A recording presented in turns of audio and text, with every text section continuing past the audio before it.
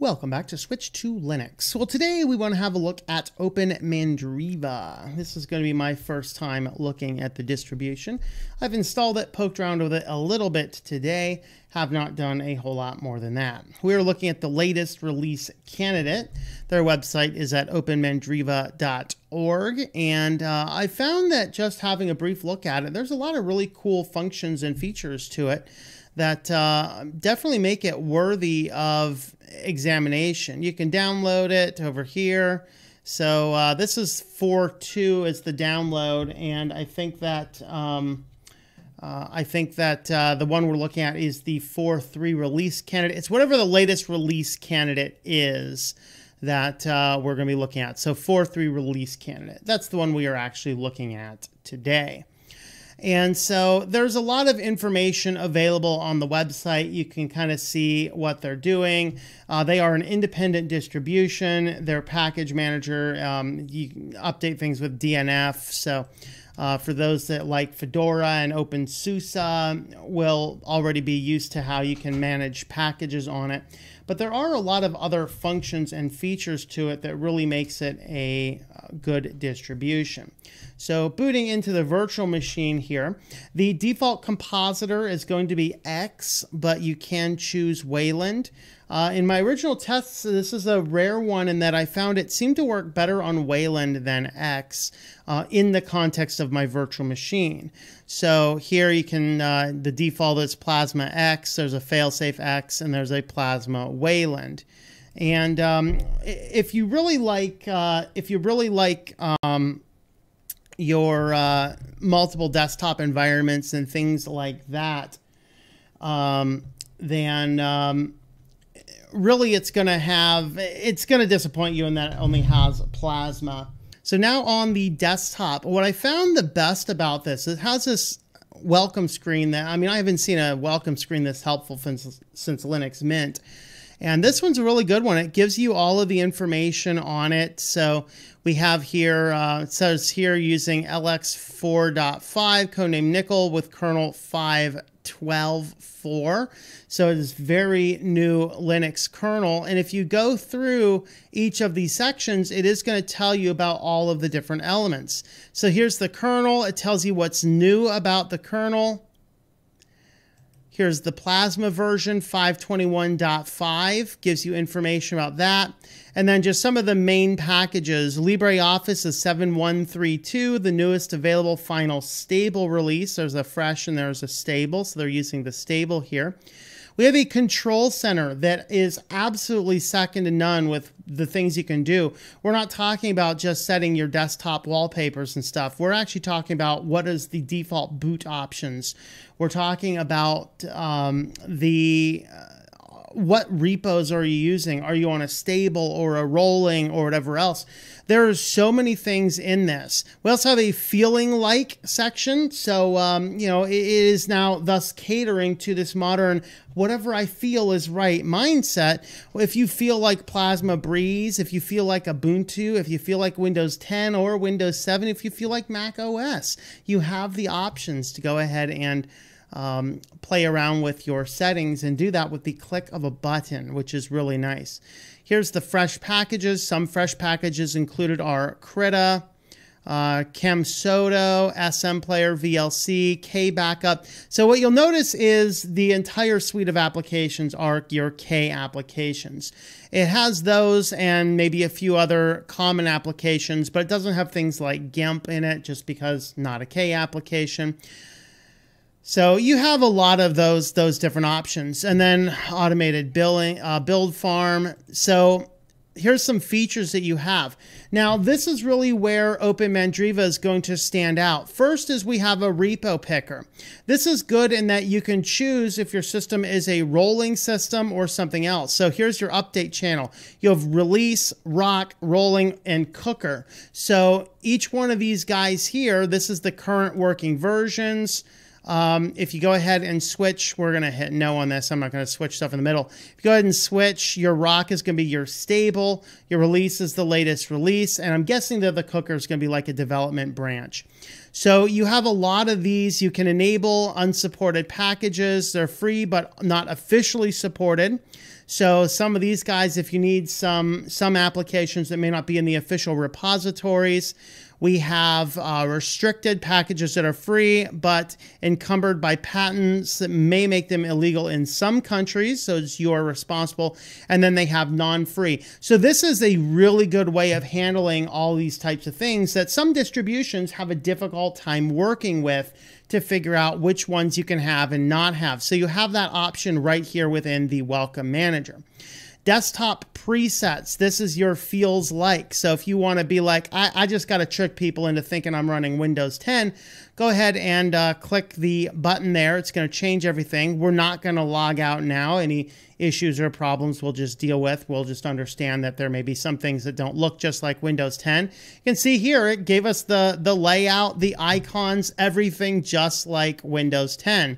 Here's the Windows 10 menu. So if I go ahead and right click and pin to menu, you can see that we have the options here to create things and move them around and stuff like that. So you can create a whole Windows 10 look and feel onto your system just with a click of a button. We can also go into a Mac OS version. We have a Windows 7, we have an Ubuntu, and then we have the default Plasmas as well. So here is your Mac. If I'm not mistaken, doesn't Mac have these buttons over on the other side, or I'm mistaken? I might be mistaken. I don't use Mac enough to remember. So here you go. You have your nice Mac look and feel to it. It's putting everything kind of up where Mac happens to be at. We're going to go ahead and go back to the default OpenMandriva look and feel, just so that you can kind of see what we're doing there. So that's a cool option. And then update configuration. Do you want your system to automatically download and install updates? Do you want to download updates automatically but install manually? That's the default. Or do you want to be like, don't do anything automatically. Let me figure it all out. So there is definitely in here something for everybody. And then we have the control center. This is going to be very much like Yast. We'll leave that down there on the bottom where we're going to walk through this. Then we'll go ahead and have a look at what the control center is going to look like. So that is your features. Here is your configure. You can configure your network. Now, one of the things I was not able to do is I was not actually able to get SMB shares working. I didn't play around with it a lot. It was boot up a file manager. Does it work? No. All right. Well, I guess I'll have to fight with that a little bit. But we have different options for the networking and things like that. Under applications, this is a very nice place here where you can just install some of the most commonly used applications. So here's GIMP, Scribus, Pixelize, LibreCAD, Inkscape, Blender. Here's Internet Resources. The default web browser, by the way, is, I believe it is Conqueror, I think. No, Falcon, excuse me, Falcon web browser. So that's your default web browser. Yeah, it works just fine. But you can do Firefox, you can do Chromium, and that's the only one that's right here. We do have Dropbox there as well. Multimedia, you can install your codecs, and then there's a variety of other things that you can install from there. Here's some development tools, utilities. So these are just quickly installing applications. You, of course, still have Discover as an option, so you can do that. And I'm not sure if this has,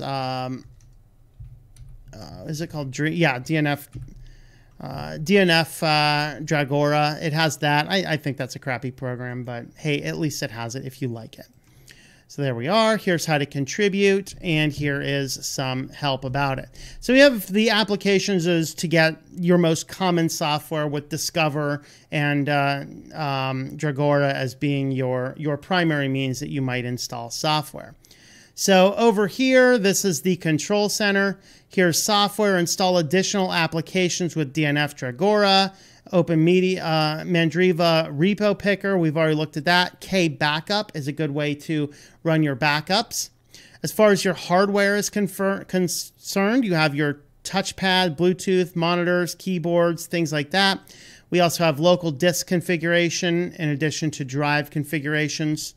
System, we have our system boot. So if you need to make changes to what is going on in your system boot, you can do this. This is very handy if you're dual booting and you want to very easily go back and forth between different things. What is the first thing to boot? So if you had Windows on here and you wanted that to go first, you could set it to default boot into Windows or default boot into any other Linux distribution that you have.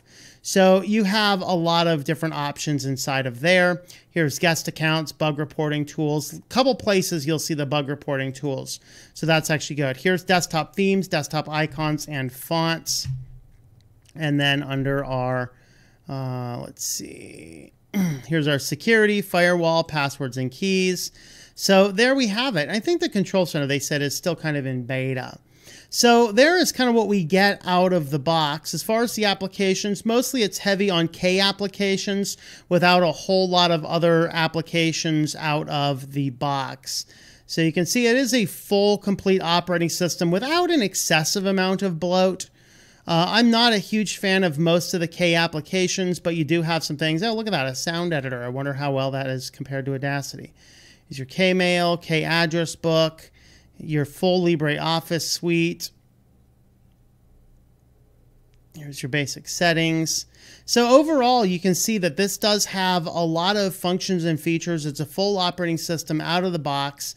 The biggest downsides are it only has one desktop. You may be able to install more with the repositories. I didn't go ahead and check that. But that is definitely something you can do on most distributions. This one, out of the box, you only have Plasma. That's great news if you love Plasma, and it's not great news if you like anything but Plasma. So as far as our overall options, what do I think about this distribution? Well, overall, I really like what I'm seeing. It has that good blend of resources for the person who is a new user and a person who is an advanced user. You can configure a lot of things in the GUI. Overall, it's going to work very nicely. You can see we've played around with everything here. It's still running in under a gig of RAM. It's not overwhelmed. It does feel a little slow and buggy for me, but most distributions do in my VirtualBox at this point in time because I really need to push some updates, get some newer versions of things on here, and that's going to be done very shortly. But overall, what I'm seeing in here is a very nice Linux distribution. It has all of those tools that you will need for managing your system without having to go into a terminal. But in the event you do need to go into a terminal, we have a couple terminals there installed. There's that one. I think I looked at the other one before. There's a couple of them there, I guess. So over here, as I said, that is using DNF. So if I do sudo Dnf Upgrade, enter our password, then this is kind of what you're doing. There's nothing there because I upgraded it earlier. But if you do need a package installed and you don't want to go into the GUI tools, you can just use DNF. So there we have it. We have a very nice distribution. Out of the box, the thing works really well. You have the option between Wayland and X, with X being the default. You have a rich suite of the latest rolling K applications, a very new kernel.